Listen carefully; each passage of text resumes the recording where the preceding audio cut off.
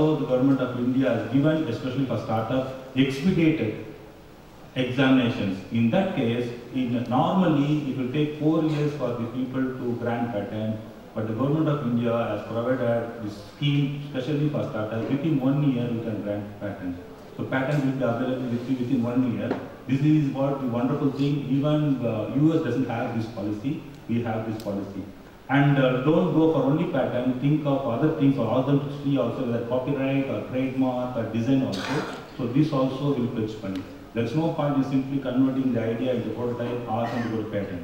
Then ask the student not to violate others' intellectual property.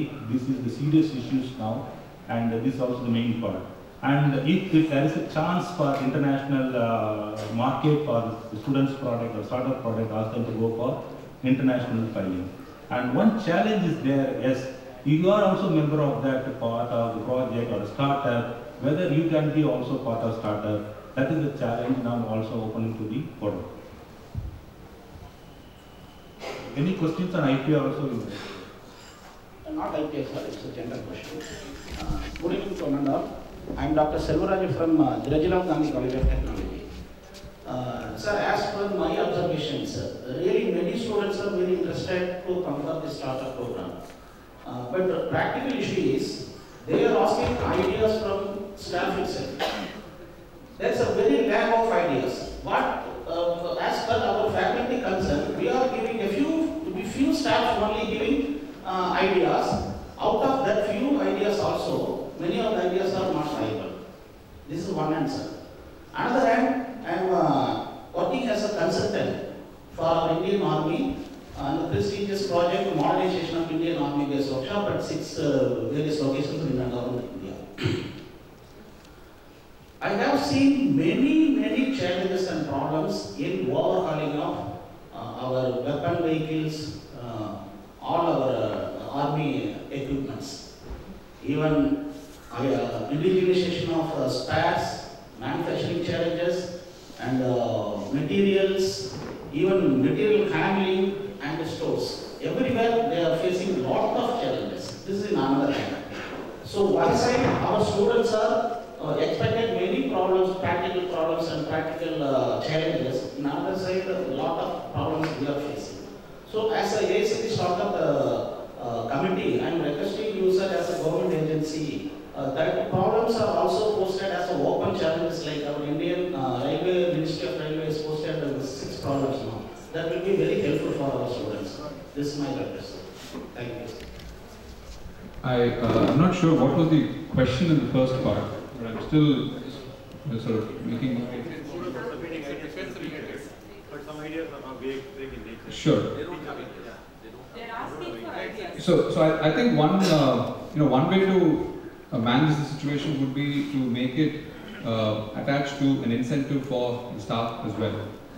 If you can attach an incentive to the staff saying if you can get more validated problem statements from the industry, from research, from other organizations, then you can at least ensure that faculty also graduate in their capabilities. And as Sir was mentioning, I mean, learning is a lifelong pursuit, right? They don't stagnate at any point of time, right? Some of the best learning we've had and we've seen is case studies based learning. So if a staff member can get hold of problem statements and they can solve it with students, that can become an excellent prototype and a case study for them to use for future batches of students for learning, right? So I think it's about how we model this. And secondly, you said some of these ideas may not be viable, and which is where I want to connect to the example that Sanjay mentioned in the Kerala college, where he said the startup was a commercial failure, but was a technical success. His point was that the prototype was worth doing, no complaints about it, right? Clearly the student or the students that were involved in doing that learned something about computer programming and software systems that they will not have if they had just gone through the academic system. So that was very clear. But it was a commercial failure for obvious reasons, right? So I think it's also important for us to set the bar lower and maybe a little more relevant. I'm not saying just take up any problem statement and just start going after it. I mean, they have to be looked at also from a technical standpoint of, is it worth solving, is it worth the pursuit, will something beneficial come out of it, will the learning be, wholesome and things like that. But I think we have to keep the technical part and the commercial part separately and not confuse it, because at an early stage, it just disappoints and discourages more number of people from doing it, right? So maybe we'll have to be a little sort of watchful in how we manage that. Yeah, that's the first part. Thank you. So I could relate to what you are saying as a problem, what the students look forward in the teachers, their faculty. See, there's been a lot of pressure for the faculty in terms of already a lot of academic things they need to do, they need to perform. In spite of that, as Madam was also hinting, a college might have maybe 10% or a 5% who are entrepreneurial, faculty who are entrepreneurial or who could relate to entrepreneurship. And putting a lot of pressure on them for ideas, whether it can be technical or it can be business oriented, cannot be a practical solution. What I can think of is right now is that I've been a little bit involved with EDI, where I could see more than they train 6,000 to 7,000 entrepreneurs in a year through various programs. And the colleges in and around those entrepreneurs, what businesses they are running, have a great opportunity to collaborate with them, to learn from them, to let the students to go and see them first or talk to them. Because when we are not keeping well, as a patient, we go to a doctor. When you want to be an entrepreneur, you have to go to an entrepreneur. Then only you can relate to what they are doing, what you can understand from that. So giving an opportunity, how we once formed a placement or a displacement cell many years back, now it is the right time to form an industry interaction cell which will help the students to go and meet the entrepreneurs in their local, then within Tamil Nadu and then beyond boundaries. That is the only way they can understand and relate the practical problems and the practical opportunities on what they are doing, how they are doing. And for that, I would say CED or EDI can all be a great bridge in helping the students and of course the faculties to be in terms with reality and helping them to grow in entrepreneurship. See, to add on to Mr. Saravanan, the center where I belong to, normally we work with industry on conducting that hackathons or wabathon or whatever the event you call it. Encourage the students to participate at least. At least if they don't participate, let them come and see and witness. Right? So that gives them kind of an impedance. In fact, last year we conducted a Titan hackathon. There were 960 teams across state of Tamil Nadu, a few teams from other states. And the prelims are conducted across the state. So in that reason, if anybody is really interested with this kind of an input, so you can send them, let them go, come and witness, right, when people are presenting and things like that. So if we encourage that kind of a system, then probably students will get an idea and then they can participate. To me, a little different subject. The Indian youth come out, and each one of us come out with ideas like popcorns. Let's see what Suma wants to say on that. Whether she believes in the idea-making abilities of the students, and as what Sanjay said, the fear of failure stops them from bringing the ideas out. Let's see what she wants to say. Thank you, Ananda sir. I've been observing all your faces for the last 25 minutes, and I see a lot of different expressions. One, some of you are smiling, understanding with what we're saying. Some of you are probably looking at your watch. Some of you are sleeping here, and some of you are confused, right?